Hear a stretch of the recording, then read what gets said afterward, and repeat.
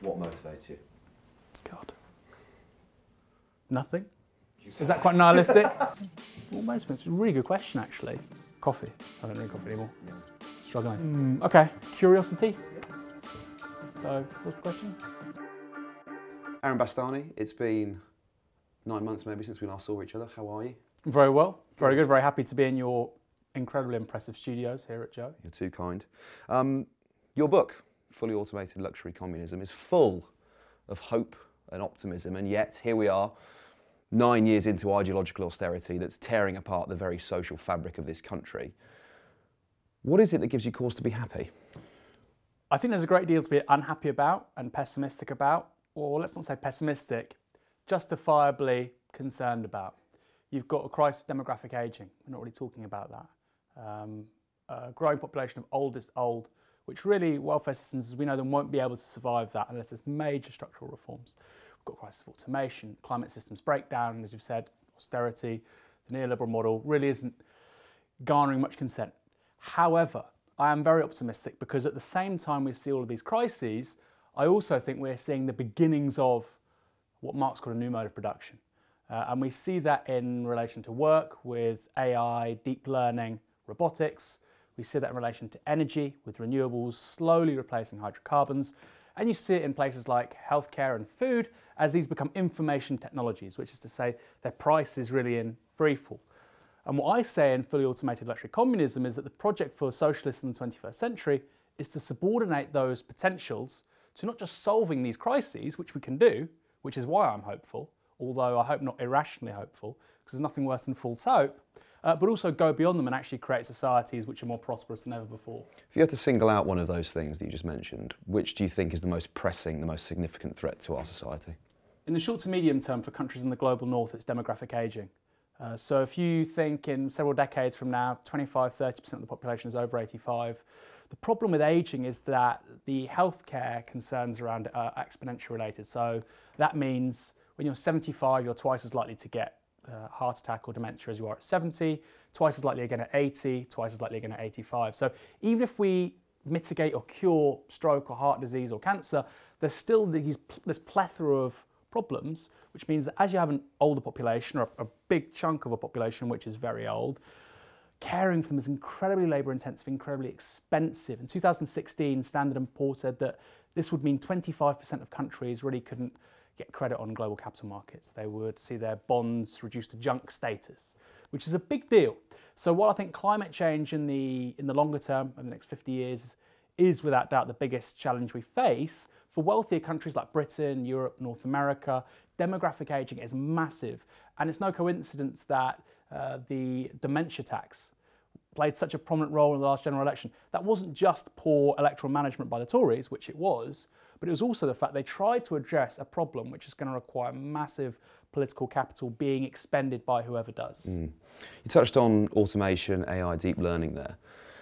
If those things via capitalism can deliver bounties of resource and labour, what's the motive for getting rid of capitalism?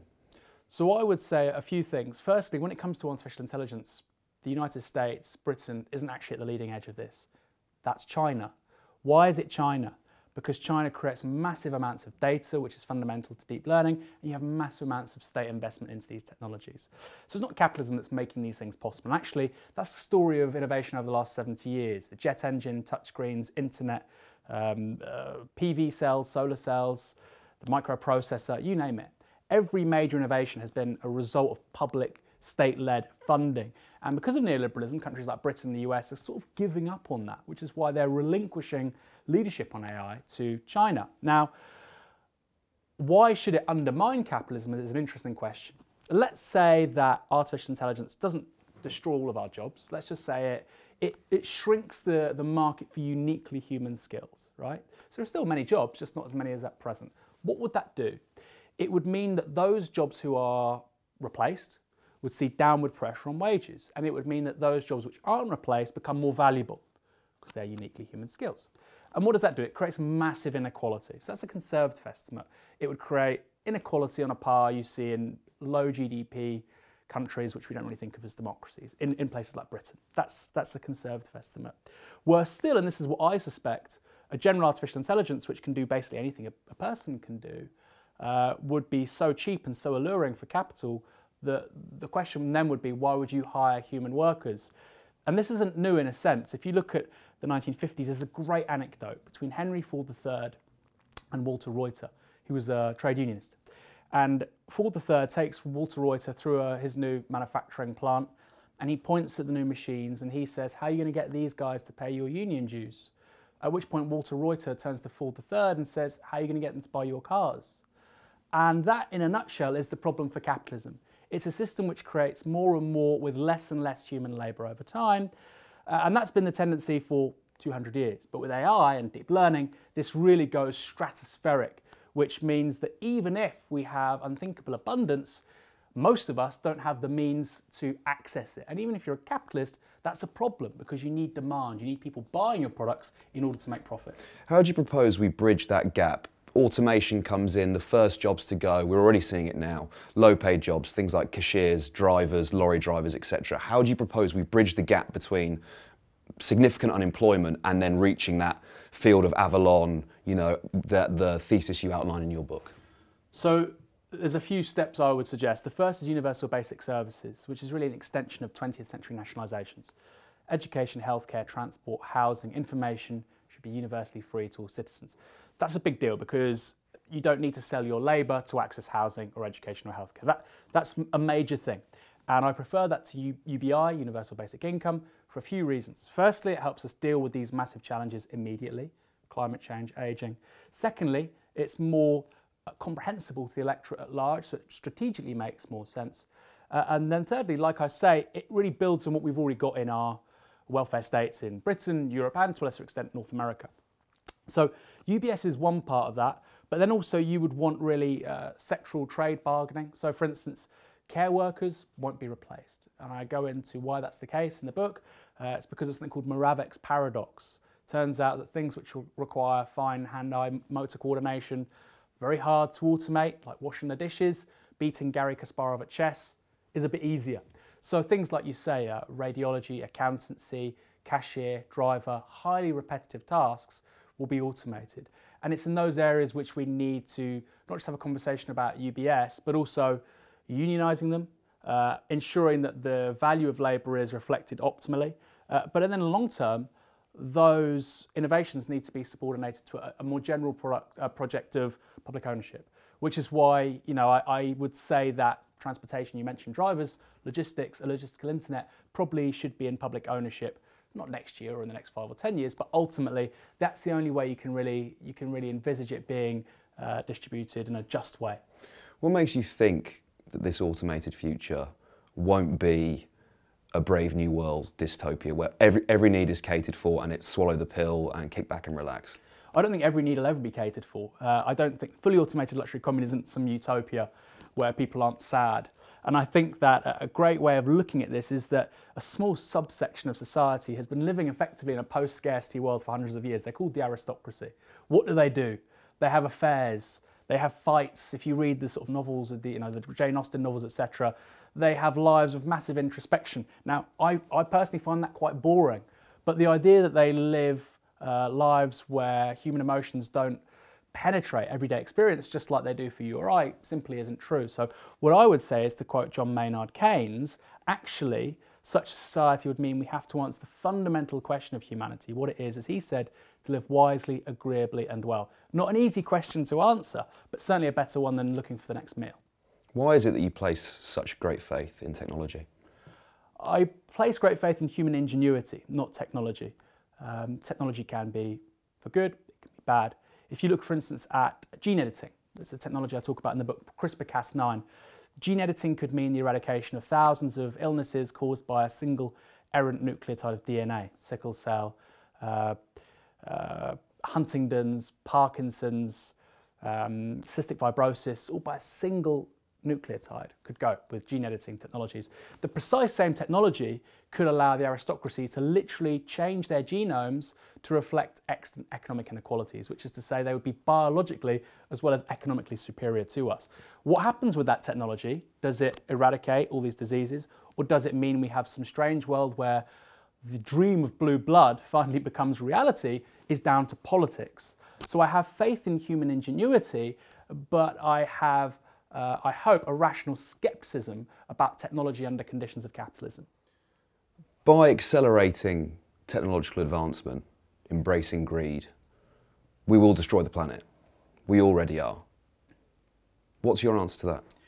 Well, technology isn't destroying the planet per se, humans and capitalism are. If you look at, for instance, the agricultural revolution, it starts 12,000 years ago. That's a technology. It's the first technological revolution, really. Before agriculture, 12,000 years ago, there were 5 million people living on the planet. Before the Industrial Revolution, by about 1800, there are 1 billion. So technologies had an intimate relationship with the growth of our species for a long time. And people need to have an expanded understanding of technology. It encompasses, like I said, agriculture, language, numeracy, cities, culture. These are all technologies. What I think is that if we get the technologies of today and we put them under new social relations, then we won't be destroying the planet. What's destroying the planet is the social relations of capitalism. What is that? It's production for profit. It's production for exchange. So let's look at that in an interesting way. Agriculture creates huge amounts of greenhouse gases. Uses huge amounts of water, land. I'm not one for lifestyleism, but if you want to do one thing to save the planet, it's to stop eating meat and probably stop flying. Two of the things you can personally do. If you look at innovations in cellular agriculture, synthetic meat, there was a study by the University of Amsterdam and Oxford, 2011, and they said that when it came to greenhouse gas emissions, water, land, labour, actually, if we switch to synthetic meat, you'd see a reduction of between 90 and 99% for all these various things. So that's one example of technology allowing us to live as we presently do, but also living within the biocapacity of our planet. Now, that doesn't mean we get to keep capitalism, but what I say is actually there is a plausible solution here, which doesn't mean we have to lead dramatically different lives. You know, I've heard stories of people, they become radicalised around green issues and they stop hoovering their house. You know, this is absurd. Or they will no longer buy balloons for kids' parties, which are recyclable, by the way, if they're latex. This is silly. Most energy you're consuming isn't for electricity, actually. Heating is where most energy is being used. How would we retrofit homes to make them energy efficient? Very low-tech technology. The reason we're not, again, is the economic system we live under. Something else that you advocate for is materialism. And that materialism, I think, has undermined our best efforts at self-sufficiency, environmental protection. How do you reconcile those two things? What do you mean by materialism? The outward, not obsession with, but enjoyment of procuring goods, and often actually goods that we don't need.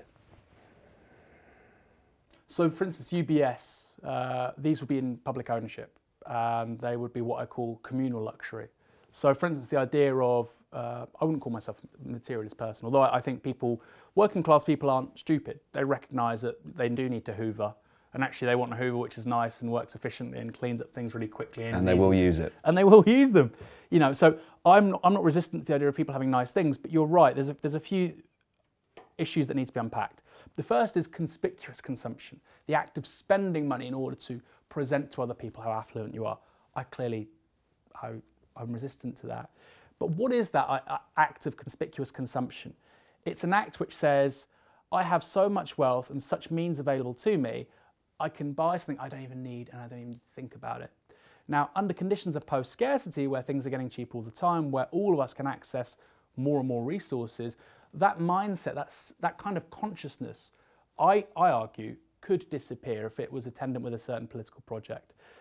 If you look at, I've said, for instance, with gene editing, that will dematerialise a lot of the economy. It would eradicate much of the pharmaceutical industry. It would really change how we think about healthcare.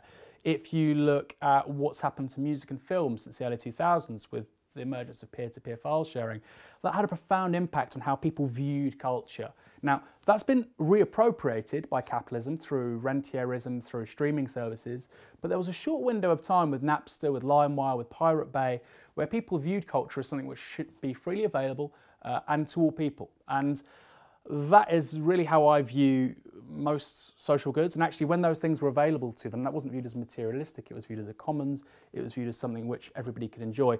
That's what I want more and more of the economy to look like, rather than all of us in our little shells. Now, if you look at Elon Musk, this is somebody who's worth $20 billion.